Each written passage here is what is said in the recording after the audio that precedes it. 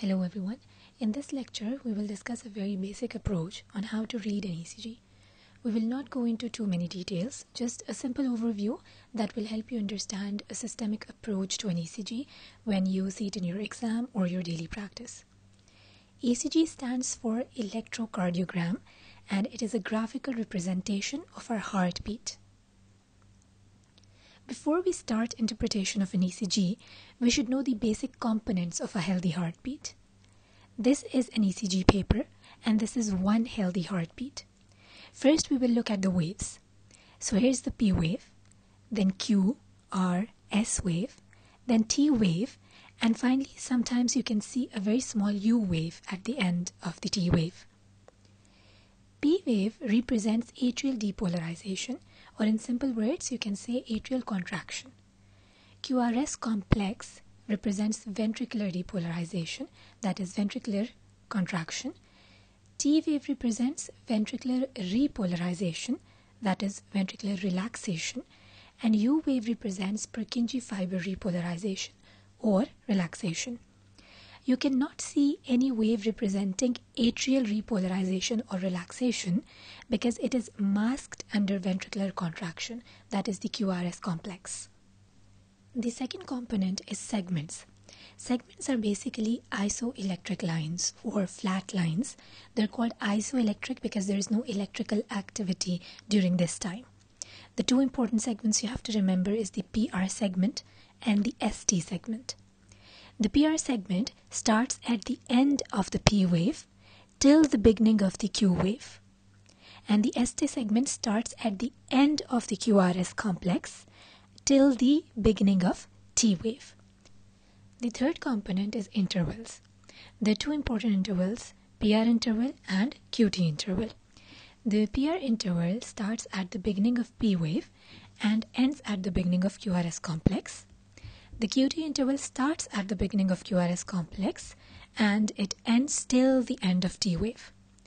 Normal PR interval is 3 to 5 small squares and normal QT interval is between 9 to 11 small squares. Finally, you should know the 12 leads of ECG and which areas of the heart do they represent. This is especially important when you have to diagnose myocardial infarction.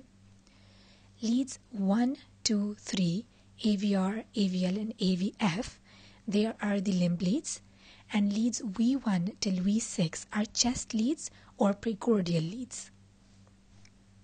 Look at this diagram and memorize it. Leads V1 and V2 represent septal area of the heart, whereas V3 and V4 represent anterior area of the heart. Sometimes all these four leads are affected, so you can say the anteroseptal area of the heart is affected. The inferior leads are 2, 3 and AVF. 1, AVL, V5 and V6 are the lateral leads. And the lead AVR is commonly ignored and it is called as a neglected lead. Now let's learn how to read an ECG. Whenever you see an ECG, first step is look at the heart rate. Is it normal, fast or slow? In books, they teach you a formula that divides 300 by the number of boxes between the R waves, etc., etc. But you know what? You don't have time to do that in your exam. Also, no one is going to ask you in MRCP or USMLE to calculate heart rate. Just look at this ECG, especially the longest strip. The successive R waves are away from each other at a very normal distance, right? So this looks like a normal ECG, a normal heart rate. Now compare this ECG with this one. Here if you see the distance between the two R waves is decreased. They have come closer to each other. So that means that the heart is beating fast. It's tachycardia. Similarly, look at this ECG. The R waves are quite away from each other. The distance has increased. The number of boxes has increased. So this means that the heart is beating slower than normal. So that's bradycardia. The next step is to look at the rhythm, for which you have to look at the P wave first. The best leads to look at is lead 2 and V1. If P waves are present, then it is a sinus rhythm. Then you see if it is a regular rhythm or an irregular rhythm.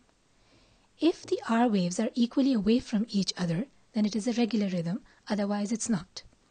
For example, if you look at this ECG, are there P waves? Yes, there are P waves. So it is a sinus rhythm. Is it regular? No, it's not regular because the R waves are not equally away from each other. The first three are a bit equal, but the fourth one is a bit further away. So it is an irregular rhythm. This is known as sinus arrhythmia. The third step is to look at the axis, whether it's normal axis, left axis deviation, or right axis deviation.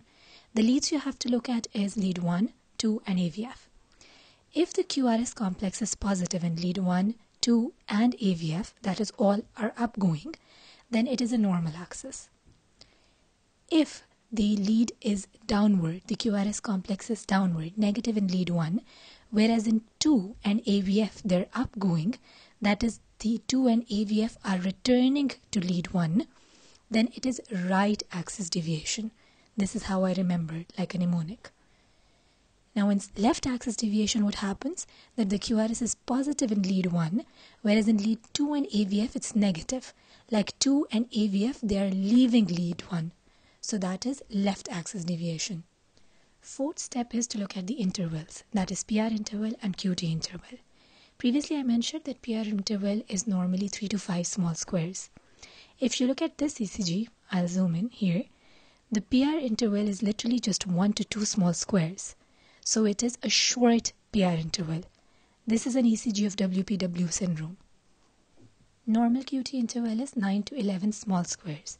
So if I zoom in this ECG, the QT interval is almost 1, 2, and 3 big squares, which is 15 small squares. That means that this is an ECG of long QT interval. Next, you have to look at the morphology of P waves and QRS complex, because in some conditions, their shape can change. For example, bifid P waves in mitral stenosis or narrow and broad complex tachycardias. Also, you have to see if each P wave is followed by a QRS complex or not. For example, if you see in this ECG, after this P wave, there is no QRS complex. That means there is a drop beat.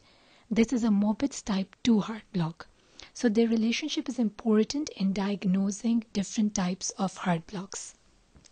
Next step is to look at the segments, that is PR segment and ST segment. Segments are supposed to be straight lines, but in this ECG, it is very clear that the PR segment is depressed, downsloping. This is a very characteristic sign of pericarditis. To diagnose MI, the ST elevation should be at least in more than one small square in all leads or more than 2 small squares in V2 and V3. Elevation should be in at least 2 contiguous leads, which means that it should be in at least 2 leads which represent the same area of the heart. For example, in this ECG, there is ST elevation of more than 1 square in V1, of more than 2 small squares in V2, more than 3 small squares in V3, and very slight elevation in V4 as well. So this is basically anteroseptal MI. For ST depression, it should be more than 0.5 small square, that is just half small square. ST depression can diagnose NSTEMI, but it should also be in at least 2 contiguous leads. For example, in this ECG, if you see, there is ST depression in V2, there is ST depression in V3, there is also ST depression in V4. So this is an anteroseptal NSTEMI. The last step is to look at the T wave. Basically, you have to see the shape of T wave because the morphology of T wave can indicate certain diseases. For example, inverted T waves can represent ischemic heart disease or a new infarction. Also, tall tented T waves is a classical sign of hyperkalemia. So these are the 7 steps in summary. How to approach an ECG? First you look at rate. Normal, tachycardia, bradycardia. Rhythm, is it sinus, regular or irregular? Axis, normal, left axis deviation or right axis deviation? Intervals, is it normal, shortened or prolonged? P waves and QRS complexes, is their morphology normal, the relationship is normal or not?